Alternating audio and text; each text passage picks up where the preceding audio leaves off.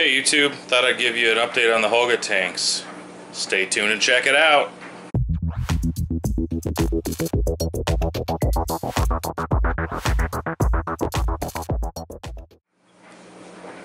Hey YouTube, Brian here. Just coming at you today with an update on the Hoga tank. Amphilophus Hogaboomorums. As you can see, we've got a divider in still. The divider came out today. Within an hour, he started just beating her worse than he ever has. You can see she's pretty beat up right now. Sucks. It's actually worse on her other side if she turns around. You know, it's funny because I had him divided for about 2 weeks, and he was so subdued. He barely did anything. He was, I mean, I've never seen. If I didn't know any better, I would say he was sulking, just sitting over on this side of the tank, just whining basically, not doing much of anything at all.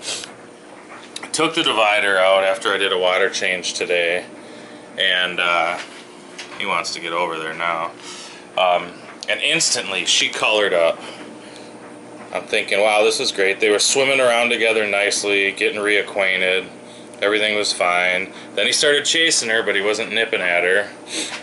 And I kind of let him just be for a while, came back down, and they were doing a little lip locking around the flower pot, and her color was awesome. You know, the red on the bottom especially was just looking great. He was colored up nicely. He hasn't completely faded back to where he was before I took the divider out, but he's on his way, I think.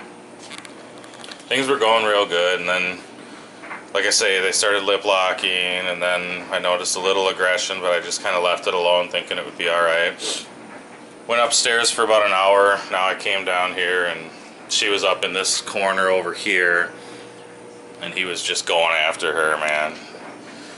Yeah, I don't know. It's frustrating, but oh well. I'll just keep on. I'll divide him for a while again, let her heal up, and give it another go. I mean, they tried to spawn once. You know, the eggs never hatched. They ate them, but so I know they can do it. I just don't want to continue to have these guys divided. I'd like to know if they're gonna, you know, form a pair bond or not, and then I can decide if I just want to have this beast as a wet pet. He's growing like crazy, man. I mean, it's just awesome. Awesome fish, but I'd rather have them pair up and spawn, and you know, their colors are just so much better when they're paired off like that and bonded. So that's what I'm still hoping for, but just wanted to give you guys an update, let you know what's going on with that. This little area of my fish room downstairs here is going to change at some point here. I'm not sure exactly when, but I've got, as you can see here, another brand new tank, and then over there another brand new tank, 75 gallon, 125. Thinking about getting maybe 2 more tanks too. What I'm going to do is build some stands down here, probably have like an L-shaped deal in this corner where this table is, will be another rack, and then an 8-foot rack here. Not quite sure how I'm going to do it yet. Got a few different ideas, but you guys can be looking for that coming up. Thinking about getting a 120 gallon fat boy too. If I did that, probably what I would do would be stack that and the 90 where this table is right here, and then I'd build an 8-foot rack with 2 75s on the bottom and then the 125 on the top, and then get rid of the 55 and the 45 here. But I'm not quite sure how it'll work out. Got word today that one of my local fish stores is closing too, so she'll be selling off some tanks from what she wrote on Facebook as she dwindles down her inventory. So maybe I'll pick something up over there if there's something that works out for me too. We'll see. But anyway, that's the update for now. Thanks for watching as always. Make sure you go check out Aquatic Support Systems on Facebook.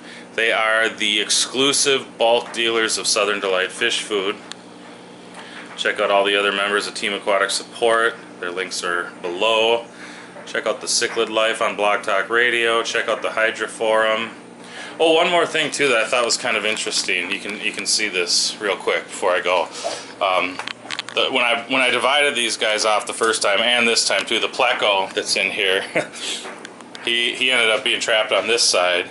So look at all the algae on this half of the tank, on both of these panes of glass, and on the back wall and on the rocks.